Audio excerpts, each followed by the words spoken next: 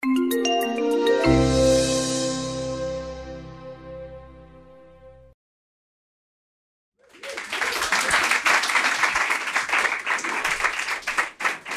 you very much indeed, Alheri, and thank you for this warm welcome. It's great to be here in Google, in Dublin. I'm delighted as a Scotsman. I'm in a country where people might have a chance of understanding my accent, although I hear there's about 70 different nationalities around the rooms, and this is going out on, internationally, so I'll try and speak slowly and clearly if I can.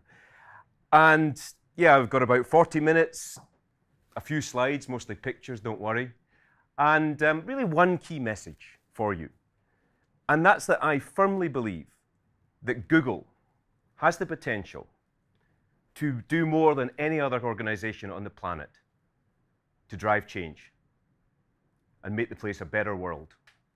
And I want to talk about the role that you can have as employees as part of that story. That's my key message. But let's just look at the world today as it is. And you can see from the first slide there, that's a picture. That's not Dublin, by the way. Does anyone know where that picture's taken? Yeah. Not New Delhi? No. Brazil. Sao Paulo.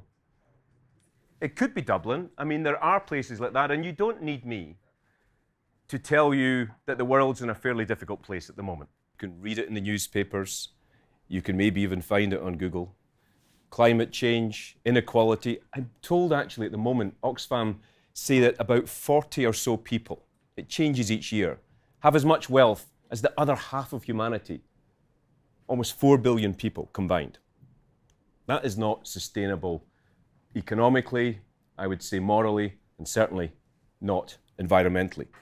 Who's going to solve the problem? Traditionally, we turn to the non-profit sector, the United Nations, the charities, and there are many based all around the world. I would say they're doing great work, under-resourced, not really having the scale that we need to match the problem. So we can't put it all onto the charities. Or what about government? Politics? Well, I am apolitical. Google is probably apolitical.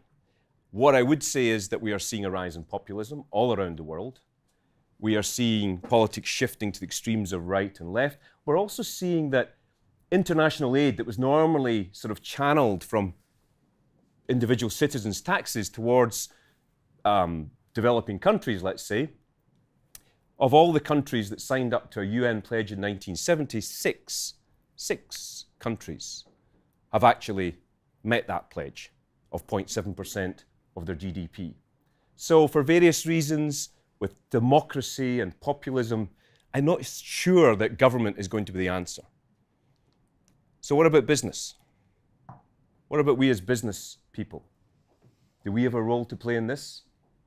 People normally say in business, and certainly through my career, it's said, well, you know, we make things, we are companies, our job is to make profit, and from that profit we pay our taxes, and that can be used to address these issues. There's one problem with that at the moment. Corporations aren't paying their taxes very much. A little bit of a contentious issue. I'm not here to insult my hosts in any way, but so I'll use a different organization. I'll use a different organization. I want to have a little bit of audience participation, and I'll ask you some questions from time to time, and I do have a grand prize coming up, which is going to be a bottle of whiskey, but that's for a question. Yeah, ooh. Scottish whiskey, single malt whiskey. I kid you not, generosity of Scots knows no bounds. Who paid more tax in the UK, across the water, last year? Amazon or Chelsea Football Club? Chelsea. Well, it's worse than that. One single player in Chelsea paid more tax than, is it the largest, or certainly one of the largest organizations in the world? And do you know who this is? Kante, yeah, no whiskey for that, too easy. So, that doesn't affect Google whatsoever at all. I mean, you paid a lot more tax than Amazon. In fact, there's probably 3 Chelsea players, in fact, that earned as much. I'm joking, I move on. My point is that business has grown in the last few decades enormously, exponentially, more than governments, more than these NGOs that I've talked about. It's grown enormously. And the size of scale of business at the moment is huge. And with that scale, I believe, comes potential to drive change. Coca-Cola, everyone recognizes that iconic image, always within an arm's length of desire. First quiz question: how many litres of water would it take to make 1 litre of Coca-Cola? Oh, okay. Hands up for A, 3. No one. Oh, 1. I love the fact when there's one. No, don't. It's okay. Keep the hand up. It's good. No, higher. You're wrong, but it's great.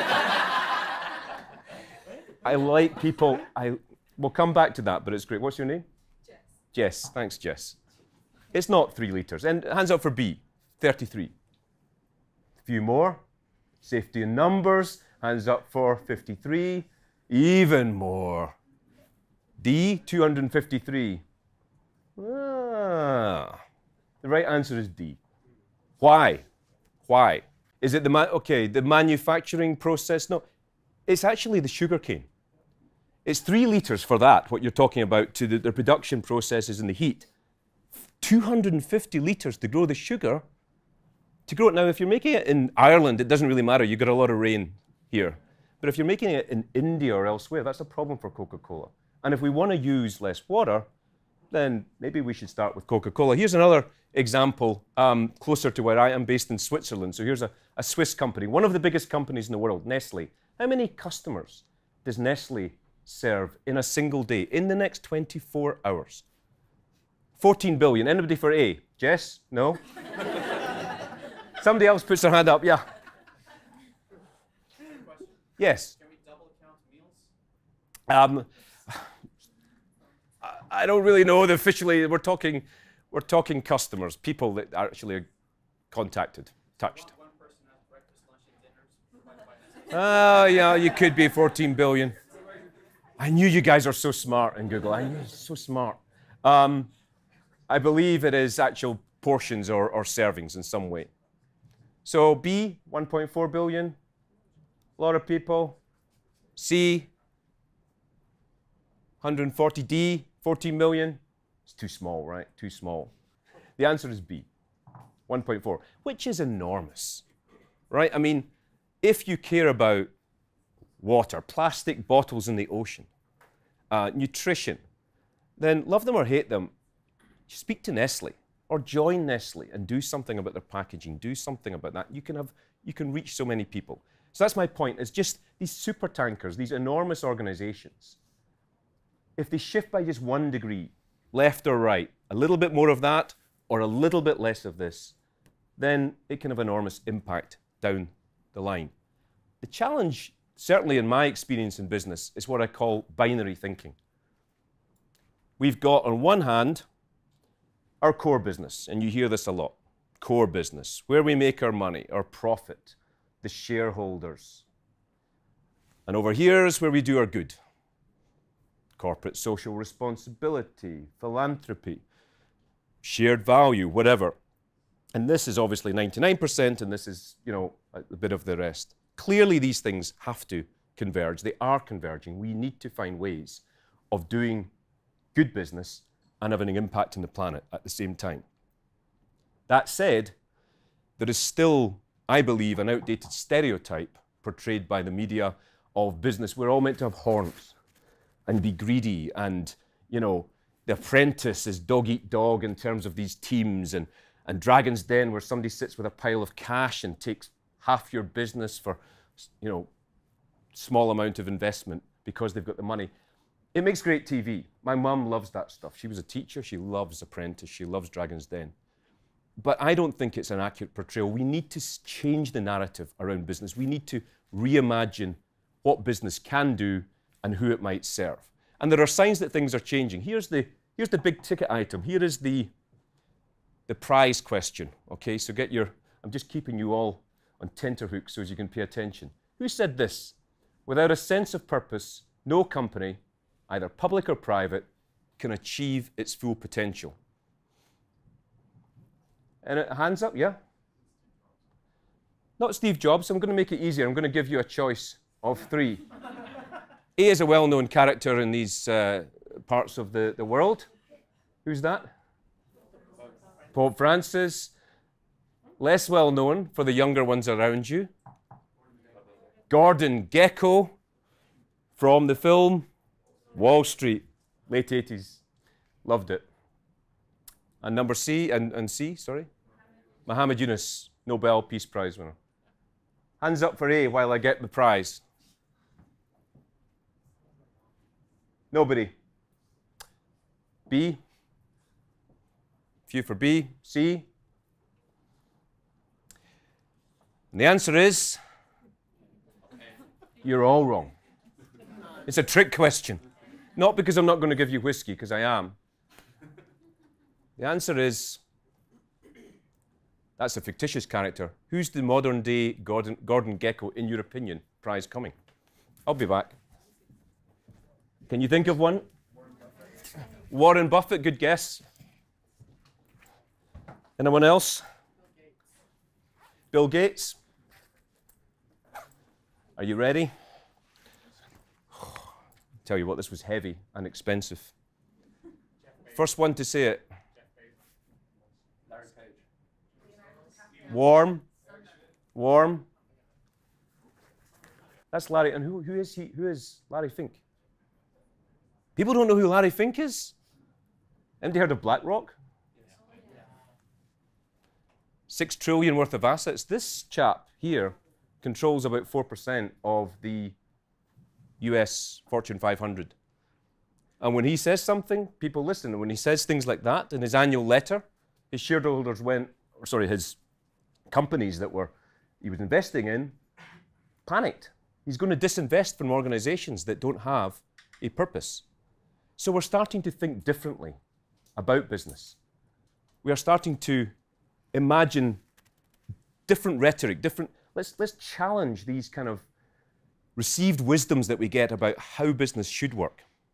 So I'm going to do a little bit of it. This is practice, your brief mindfulness this afternoon I'm going to give you. Is just going to close your eyes and even just before, take a deep breath. No, I'm not going to do that. Deep breath and just imagine not the world as it is, but as it could be, but just imagine the world as it is today. Think of a map of the globe, your idea of the world, and open your eyes. And how many of you are thinking of this? How many of you, honestly, Jess might have been, she's the odd one out, she's the one that can think out the box. I don't think we're told that the world is a different way around. I think in Australia they sometimes have this thing, believe it or not. I did this presentation in Australia. They said, yeah, sometimes we have the world upside down. Australia's at the top. But it's not unusual. Close your eyes again, another deep breath, and just think of your favorite painting. It could be one in your house, it could be one in the art gallery, it could be a famous one. And open your eyes, and how many of you were thinking of this? You were. Love it. What's your name? Katharina is my favorite artist. Favorite, who is? Pollock. Pollock, Jackson Pollock. This was around about the early 50s, I think. I love it. So I'm not sure how well this went down in the art world in the 1950s when, I can imagine that the reactions were a bit mixed. But I love it as well, and I love his work. But it's a little bit out there, right? Last one just to think about. Eyes closed, deep breath in. Most influential political leader today. We open our eyes. Got somebody in mind?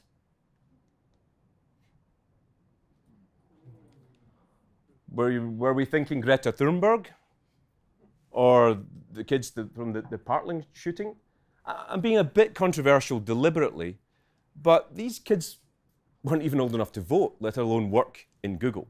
They were told, like I was told, if you want to influence things, you wait till you're 18, you get a vote, and then you vote in elections when they come around, and then you hope that your party gets in. She's 16 years old, for goodness sake, Greta Thunberg, sailing around the world to conferences to keep her carbon footprint down. I would suggest that these people have got huge political influence. They are thinking differently. They are breaking from the herd. this is one of my favorite slides, I have to say. I'll explain to you why, but let me ask you, which was the right way to go here? Was it to the left or was it to the right? To the right? Well, which way are you looking? Okay, the one person going to the right. Maybe it was to the right. Maybe the majority went to the left. Or maybe they're all wrong. And truth is sometimes stranger than fiction, but about a month ago, I read in the papers, this is absolutely true, that in Switzerland, where I live, there was a flyby arranged by jets to do this demonstration. And they were to fly by an event in a village. And they did this great flyby and zoomed over the village at great speed with their tail things going. And it was fantastic. The only problem was they got the wrong village. It's absolutely true. The squadron leader had evidently, seen a village with a big tent up and thought that that was where they were going. And it was 7 kilometers away from where they were meant to be. And there was a yodeling festival going on in this other village. And you can just imagine people kind of yodeling. And then suddenly, wow, God, what was that? They didn't expect to fly by. But anyway, so, who's right, who's wrong in these things? It's a bit worrying to think that these kind of technical jets don't actually have as much GPS in there as your average car, but we can break from the herd. We can go in a different way. And that's essentially how I would describe the notion of an intrapreneur, a social entrepreneur who is working within a large organization. I'm sure there are intrapreneurs amongst this group here and certainly in the wider Google. The first definition, you can read it. It's about working in a large corporation. You're given the freedom, I would argue a bit with that, but to create new products, services, systems, and you don't have to follow the corporation's protocols. I prefer the second definition. A dreamer who does. A dreamer who does. We can all dream. We don't all follow through on our dreams. Hands up here. Who has heard of Nick Hughes? No one's heard of Nick Hughes. I can tell you, I didn't know him before he was famous, by the way. He's not famous. He should be famous. Nick Hughes used to work for Vodafone. And Vodafone, who's heard of M-Pesa? M-Pesa, yeah. I know there's some people here from Africa, and M-Pesa is the mobile banking. And it was born not out of the corporate R&D department or the boardroom, but this kind of crazy idea. And I think history has often been rewritten. I'm sure there's a great example or case study of corporate-sponsored innovation in Vodafone that led to mobile banking that is revolutionizing how we transfer money between us. The truth is a bit different when you speak to Nick, and I did. You can imagine, you want to do what? How much investment? To do what? Where? In Africa? The mobile phone is a bank account? Are you crazy? Where's this in your annual objectives? Something like that. It wasn't until the UK government's aid arm gave 1 million taxpayers money that the whole thing was catalysed and M-Pesa took off. And I would say it's one of the most significant and impactful innovations that there's been in international development. Most of the Kenyan GDP goes through M-Pesa. Another example, someone you may or may not have heard of, Miriam Sidibe? No, perhaps not. Again, I wouldn't expect you to yet. I think you will in the future. Miriam Sidibe, I first met in 2006. She was speaking at a conference, a young woman from Africa, and she spoke about the fact that her mother was in the UN, that her dad had been in the UN, and she was meant to go into the UN. She had done a PhD in health, global health and hygiene and hand washing. She wasn't going to go into the UN. She was going to join Unilever instead. And she was going to market soap. And she was going to touch 1 billion lives, was her dream, by educating people as to why they wash their hands with soap and water. So many kids are dying of easily treatable infections from just poor hygiene. And I lost touch with Miriam, and then we met again 2013, I think it was, in Nairobi for dinner. And by this time, she was the social mission director of Lifebuoy Soap, working in Unilever. I said, that's an amazing job title. How did you get that job? She said, I made it up. She made up her job title. Unilever said, okay.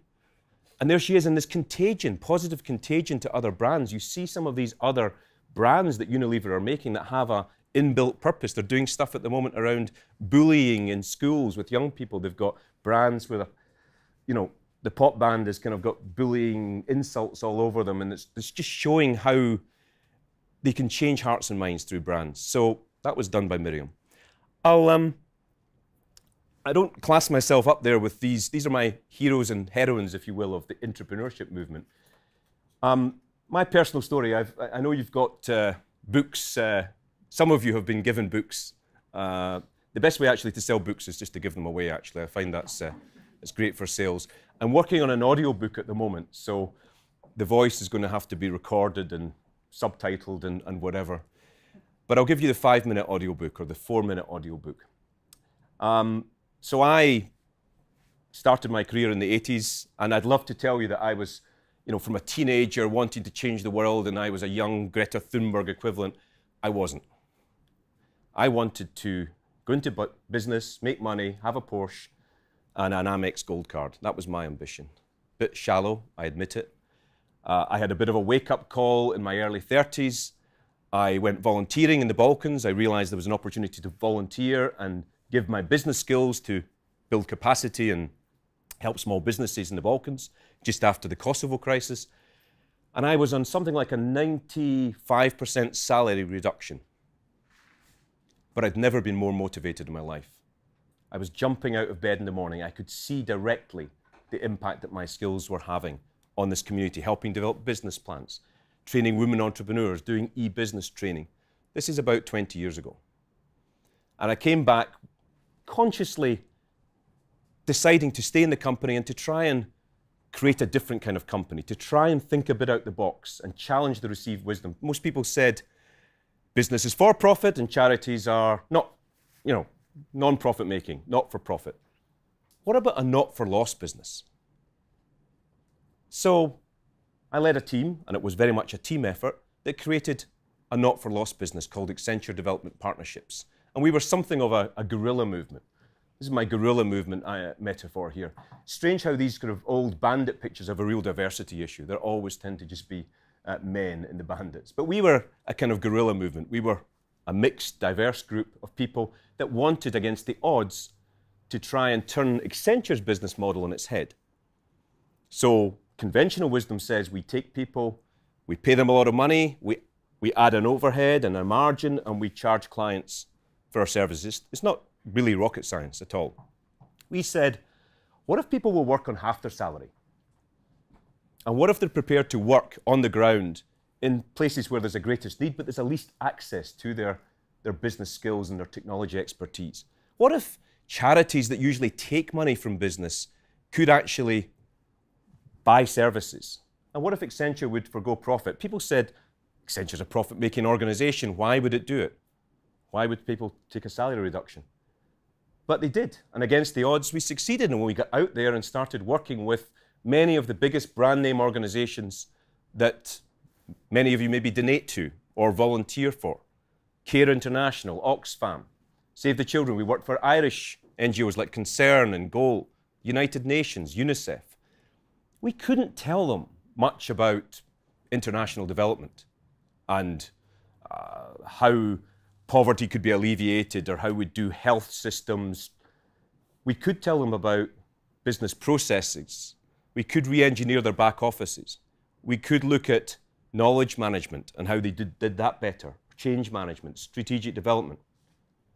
We could use technology to train nurses and doctors and community health workers through e-learning platforms.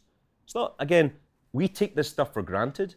It wasn't taken for granted in that sector. So we could have a big impact by complementing their skills. And over time, we grew and were somewhat successful. We got awards. I got a promotion, lucky me. I was on a salary reduction, as were all my colleagues, but the money didn't matter. We were loving what we were doing. And the firm was supporting us. And the people who had said, you're so crazy to think anyone's going to work on half their salary. Well, after 10 years, 50,000 people were on the waiting list to half their salary. Show me another company around the world that has 50,000 people saying, I want to work on the other side of the world on half of what you're paying. It goes against conventional wisdom. And, you know, we were on something of a pedestal, and if people are on pedestals, you know what sometimes happens to people on pedestals. The wheels come off. I thought after 10, 12 years that we were out the woods, that we were doing well, and we were, but there were challenges. I describe the challenges really as the corporate immune system, the antibodies of the corporate, that I think many companies, including the one I was in, have this invisible system that tries to snuff out anything that doesn't quite look like it's going to maximize shareholder value next quarter.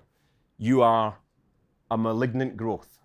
You should be snuffed out. I'm talking about just attitudes. I'm talking about culture. I'm talking about middle managers doing their job, enforcing the rules, following policy. Because we'd grown to the size where, when we were small, we could get round policies. We could break the rules, and it was quite fun. When you're big, and as I say, $250 million worth of services in 10 years, we got on the radar of the people who decided we needed to comply. And eventually it all became a bit too much. Who are the artist people in here? Edvard Munch. The scream, ah! Also got no hair as well, you can see from there. I think that's a coincidence. I use this as, again, a metaphor. I don't exactly know what happened. I talk about it in the book, but I had been in India on a retreat. I came back with a fever. The fever catalyzed a manic episode, and I found myself inside a psychiatric hospital in Scotland. Me, I loved my job. I was healthy otherwise. I had enough money. I didn't have to worry about that. I came from a good family. I lived in a beautiful city in Switzerland. And there I was in this place. And if it can happen to me, I felt it can happen to anyone. And what do you do when a crisis hits? Well, I decided to write a book. You can't choose what happens to you. You can only choose your response.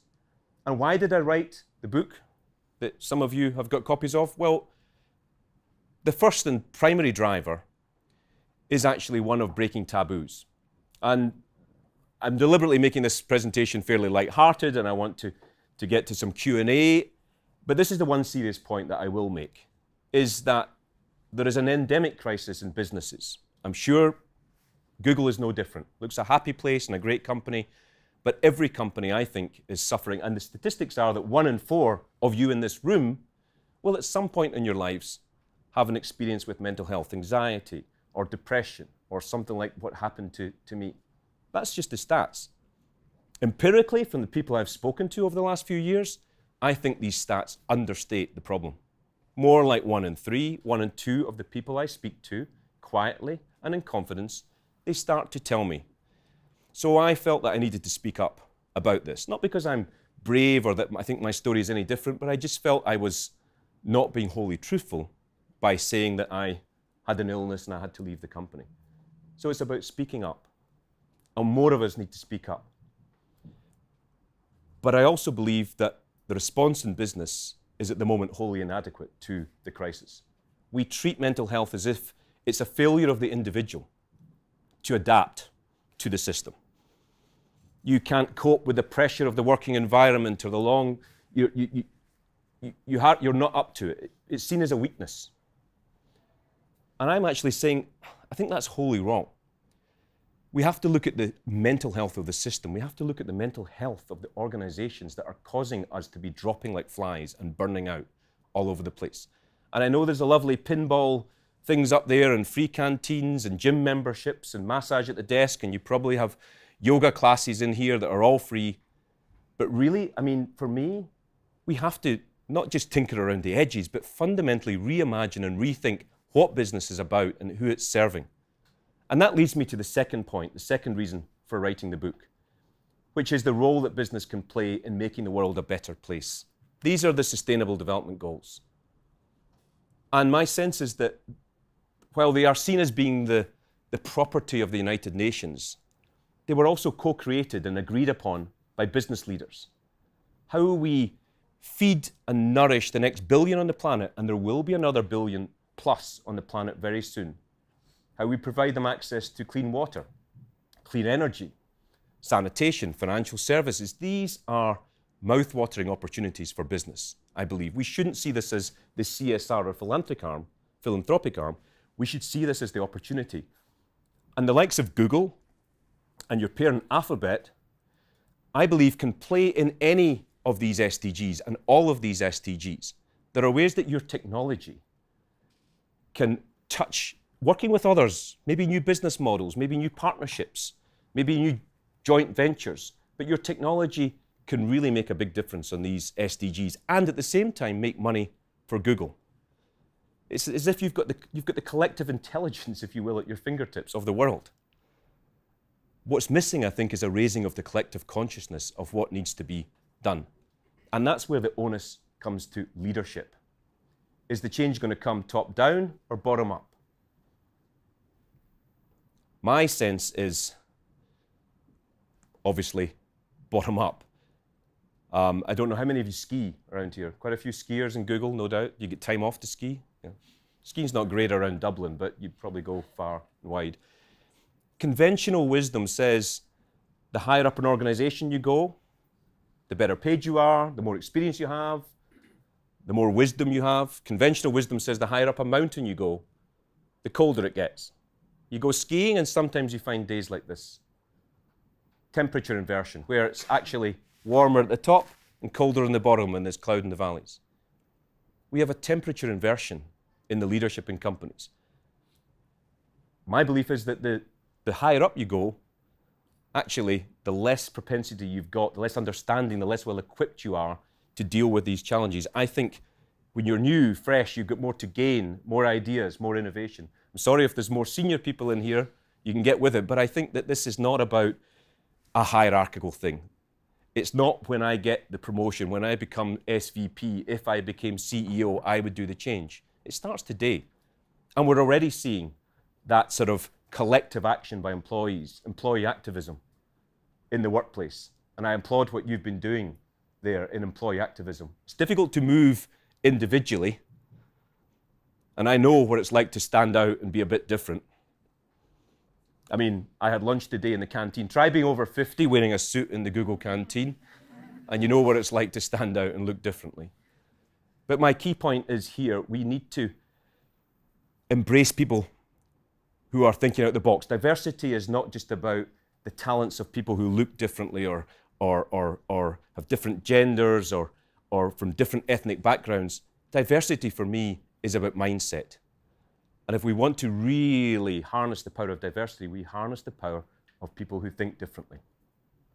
And with Google walkouts, you can collect. You don't have to be the odd one out. You can be. It's great if you are. What happened in Microsoft? Did you read about Microsoft's CEO letter? One person must have had the idea last summer, who said, you know, I don't want our technology being used to separate immigrants from their families on the Mexican-US border, southern border of the US. Not in my name. I don't want this. I got 100 friends to come along and sign the letter. It was kind of ignored, I think, until it became a few thousand. A few thousand out of a company of, at the time, I think 114,000 was a couple of percent. But it changed the policy of the company.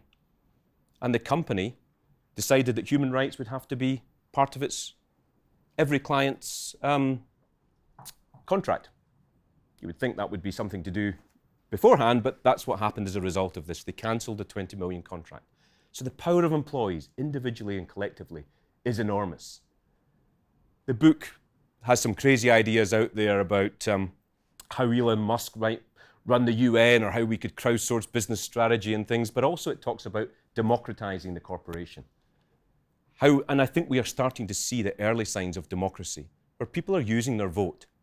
And if I think about the influences of business strategy over the next few years, it could be consumers, it could be marketing, it could be external environment. For me, I think employees of companies are going to exert the biggest influence in corporate strategy over the next few years. And your Google walkouts and strikes Hands up who went on strike at all? Are you allowed to show who went on strike? Oh no, we don't ask that. Okay, fair enough. Probably some of you did. I salute you if you did. But let's do that. Let's actually work to make that change. It doesn't have to be a big change. It can just be tapping that first domino. Craft that letter to the CEO. Come up with that idea and take it to your boss. Make that phone call and push the domino over. For me, I have a new domino. And it's not actually a domino, it's more, this is a standing stone, 4,000 years old. I bought last year, for £85,000, a ruined farm on the island about 2 fields away from where I grew up, where the book starts off.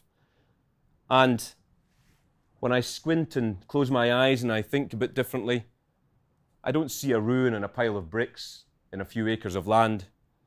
I see a business decelerator.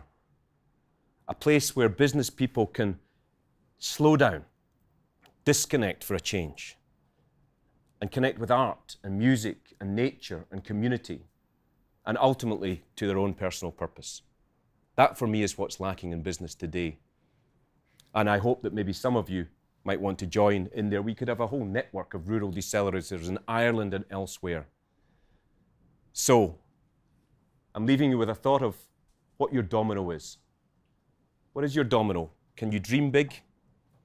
You can start small, and the scaling, I'm sure, will take care of itself. A quote that I discovered recently and that really resonates with me. I'll read it out. Run from what's comfortable. Forget safety. Live where you fear to live. Destroy your reputation. Oh yes. Be notorious. I have tried prudent planning long enough. And from now on, I'll be mad. Thank you very much.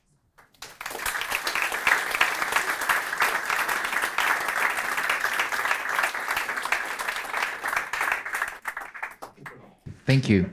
I'll just ask 1 or 2 questions, and now you guys have probably several questions you want to ask. Thanks for coming in. Fantastic. Great pleasure. Those of you lucky enough to have a book, read it. I'm honest, and I said it during lunch. I thought, oh God, I have to read another business book. And I read it within 2 days. Fantastic. Very funny. I just want to ask 2 questions on the book, actually. You talk about leadership and your experience with leadership, how you've learned a lot about leadership through mistakes. You talk about Frank and other folks. Frank is the nemesis character. Yeah, exactly. Can you just give us some examples of the good and bad leadership? Well, I'm sure many people here will have their own examples of good and bad leadership. I think bullying in the workplace, I touch on some of these things around bullying in the workplace. It's a challenge in many companies. I talk about the fact that silence is being complicit in some ways. When I felt that there was somebody was calling me out, embarrassing me in a meeting, making you feel small, that kind of activity. There's a lot of people, I think, that have grown up where that was a sign of power 10, 20, 30 years ago. I don't know what the average age is in Google. I'm sure it's quite young, but there are still some dinosaurs out there who think that that's the way to manage people. And then some of their peers don't speak up about it. So conversely, I got some great leadership support. In the early stages, I had people whose job it was not to support what we were doing. They just believed in what we were doing, they gave of their time, and they coached and served. Not in their job description, they didn't get anything for it, but leadership played a great role, but it can also be bad. So plenty of good and bad. Cool. The first thing, reading your book, from the beginning you say you knew what your purpose was. Quite early on, when you joined Accenture and then you had this idea. What do you say to people, to all of us who still don't know what it is? We're still looking. Yeah. Well, I didn't really know what I wanted to do until I was 33 or something like that. So the system tells you that you come out of school and you should know what you want to study and know what career you want to go into. My career weaved, and so no, I didn't know what my purpose was when I went into Accenture. It's still evolving. And I wouldn't want anybody to be stressed out because they don't have a feeling, oh my God, I don't have a personal purpose. I think it will come to you. And the problem is we are all having this kind of individual and collective attention deficit disorder. We're all so busy doing what we're doing that we don't have a time to think about where we're going and what it is that's ultimately calling us. Why are we here? What is it beyond just hitting these annual objectives? So there's no silver bullet answer to that, but I think getting quiet, reflecting, taking the time out and thinking about what it is you could do. And I'm not suggesting people then leave and join the charities or the UNs. I'm saying stay put. Don't change companies, change the company that you're in. And Google's doing great things. It can do so much more. Yeah, just a question around how you reconcile the conflict between the Sustainable Development Goals and how companies are focused on profit, and really how the free market is based on growth. So, how do you stop from getting down on, if you're saying government won't do it, how many dominoes is that going to require, I suppose, even if you're trying to shift the tanker? So, what I didn't mention, I understand there is this quarterly short-term profit, target and control and expectation. There's a report that came out in 2018 by the UN Business Commission that estimated that the business opportunity, the market opportunity across the SDGs is about $12 to $13 trillion by 2030. There is value in these things that I've described, but it won't be done by business as usual, and it might not be achieved next quarter. So I'm not saying it's give up the profit. I'm saying think longer term and think in new and different ways about where that profit can come from. Vodafone's M-Pesa is not a CSR initiative. They're making some good money out of bringing financial inclusion, and goodness knows what else has come from that. So I think I genuinely believe it's a huge business opportunity. We just have to think out the box and create the new business models, almost a fourth sector. We've got the private sector and the public sector and the third sector. What about a new business ecosystem that rewards outcome, a marketplace for outcomes, social outcomes? We just change and recalibrate business and what it's about. Thanks for the question. Any others? Yeah. Hey, I guess a bit of a follow-up on that, because it's also on the SDGs. So I think there's 16 to 17, I can't recall. They're all very important. 17. So they're all very important. 301 indicators, and it's a bit complex. Yeah. So look, there's a lot to kind of focus on, and as you said, that the market's quite big as well. But what would you think probably would be the most important, and let's keep it localized for us in Google, that maybe you think we should focus on? And I'm not saying that necessarily you turn around and say, okay, you should do this and now, but kind of holistically, you use domino metaphors as well. They're all interlinked. So is there one that you think is the most important for corporate to actually try and address? I think some corporates, there's the corporates naturally gravitate towards, pharmaceutical companies towards the health SDGs and resources and energy companies towards the energy SDGs. I actually think that sometimes the biggest opportunity for companies is in adjacent sectors to them or partnering with people with complementary strengths. An organization like Google, I think you are cutting across, you are horizontal, you are in an enabling environment, and you know your technology better than I do, but how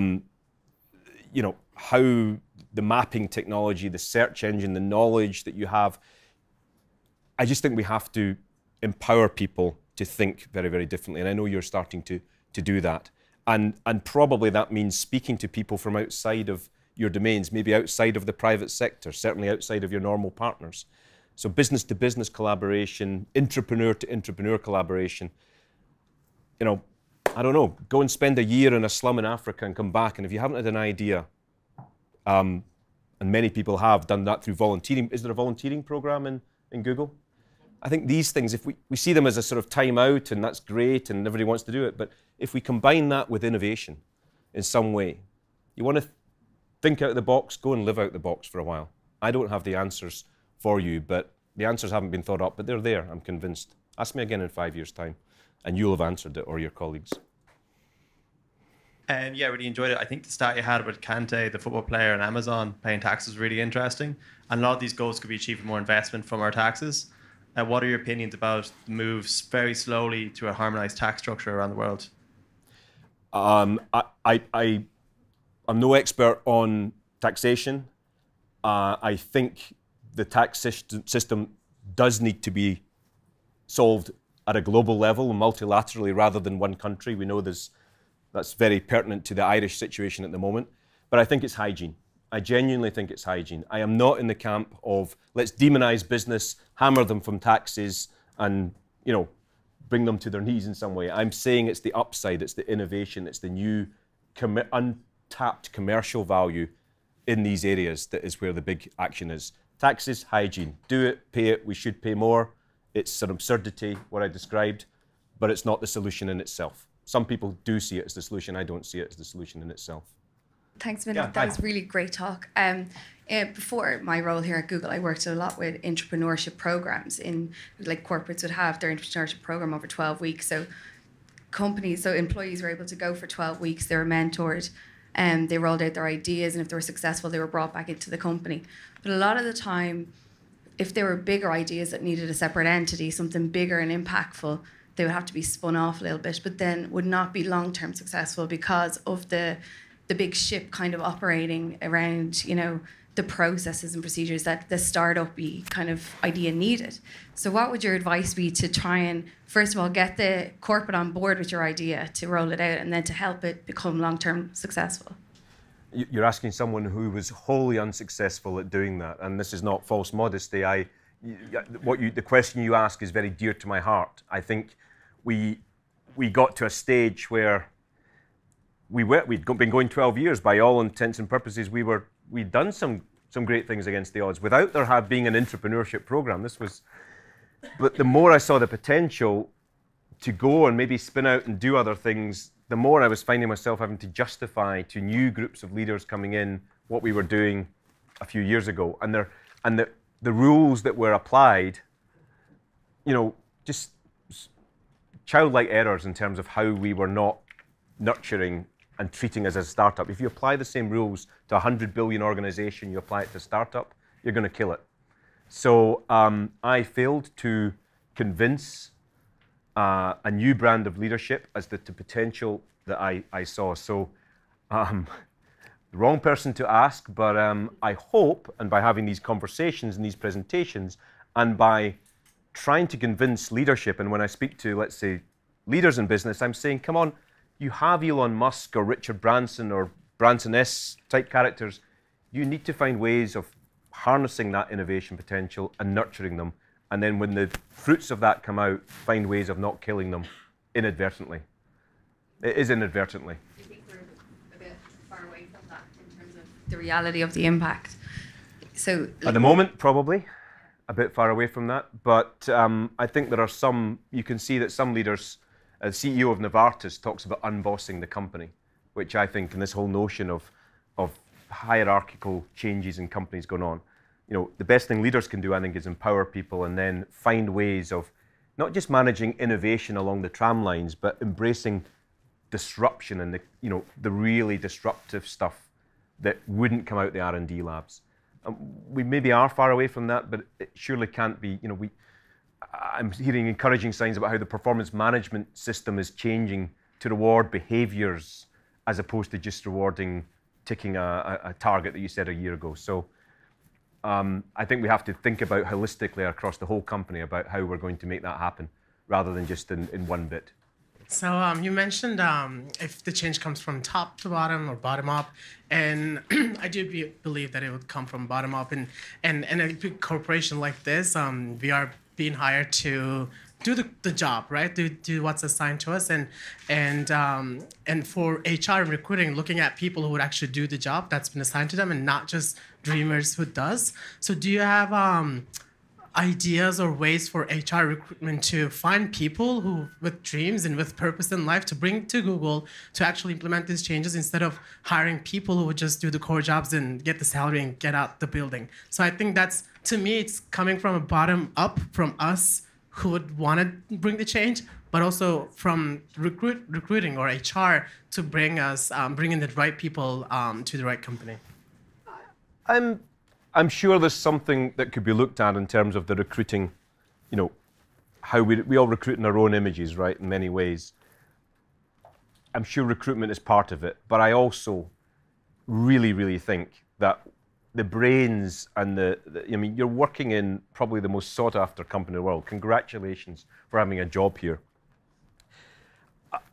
I do think that we can do something with the individuals. This is what I'm trying to do with the decelerator. I do think it is about fundamentally unlearning certain things and relearning other behaviors. We can do that, right? We're able to reprogram ourselves, I think. So partly recruitment, but partly let's just fundamentally change the way we think in the organization, change the way we reward people, change the way we incentive people, change the North Star on what it is the company is actually about.